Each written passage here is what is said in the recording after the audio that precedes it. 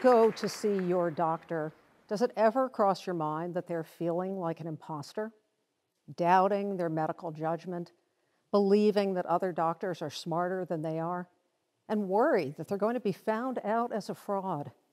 You see, many physicians walk around feeling like an imposter, and the toll that this takes on their energy, their well-being, and their ability to be empathetic with patients just like you is enormous, and in fact contributes to the epidemic of physician burnout that we're finding ourselves in. Most say that physician burnout is due to the demands of the electronic health record, the push to see more patients in less time, the emphasis on the bottom line. Sadly, all of these factors are true, and we have little control for all of them. But the thing that I want to talk about today is something that we do have control over, and that's the imposter syndrome. And I also want to talk about how mindfulness can help us exert that control. You may be wondering how I know that so many physicians feel like an imposter. Well, as a physician myself, as faculty at Harvard Medical School, and as an executive coach who's coached over 500 physicians, I've been the confidant to many. And putting aside the arrogant and egotistical doctors that we've all interacted with, many of the others have confided in me that they feel like an imposter. And while there's a lot in medical journals and the popular media about physician burnout, you won't find much about physician imposterism. Really, are doctors going to speak publicly about their fear of being exposed as a fraud? Let me share a few examples. Jeremy, successful general internist, came to coaching because he was struggling with the time demands of seeing his patients and keeping up with the electronic health record. Exhausted, he told me about muscle tension headaches, insomnia, reflux. Barely 40, he said he felt like he was 80, worn down and besieged by self-doubt and worry. Gail, I am not as smart as other doctors. I'm not as good as they are at making the difficult diagnosis. It's only a matter of time until I'm found out. And the interesting thing is that Jeremy, in addition to his successful practice as an internist, was faculty at an elite medical school, had published in top medical journals, and was beloved by his patients. Allison, a successful cardiologist who had saved untold patient lives. Gail, there's something wrong with my brain. My brain does not work the way doctors' brains do.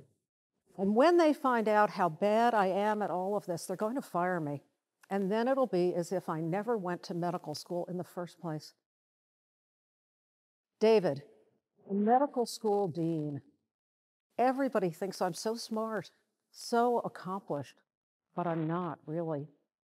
I don't even know why they appointed me to be a dean.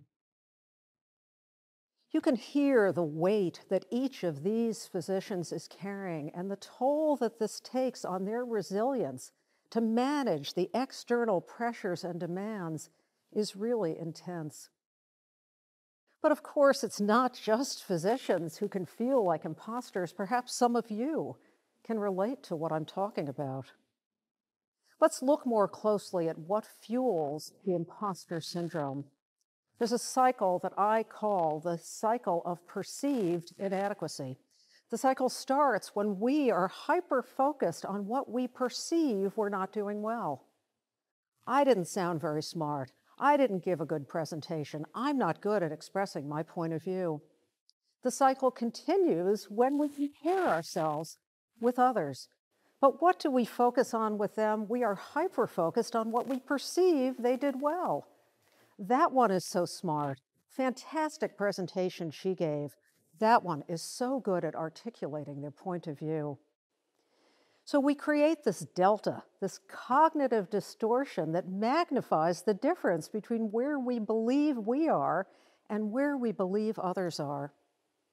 But I gotta tell you, for every person that we're comparing ourselves to, you can be sure that they are involved in the same cycle, focusing on where they perceive they come up short. So I have two questions for you. Is this a subjective or an objective process? I ask this particularly because most doctors pride themselves on their objectivity. I posed this question to Jeremy, and he said, well, of course I'm objective. I'm a physician, I'm a scientist. And yet, when I pushed him to consider the same question about his cycle of perceived inadequacy, he just about snorted in laughter. But the second question is really much more important. What if the imposter syndrome is simply a thought process? A thought process, and not actually a reflection of reality. And this is where mindfulness comes in. Mindfulness, it's a bit of a buzzword these days. What it means is the awareness that emerges when we pay attention to what's in front of us, the reality of our experience, sometimes called the present moment. And when we do so with less judgment than most of us typically bring to ourselves and to our experiences. With mindfulness, we can become much more aware of our own thoughts. We can question the veracity of our thoughts. We can try to think, am I really an imposter, or am I just fueling this cycle? And this is particularly important for physicians. We spend a minimum of 7 years in postgraduate training learning about every biochemical process in the body and every rare disease, many of which we will never see in the lifetime of our careers. And yet we learn next to nothing about operating the instrument that we operate all of our waking hours, our minds.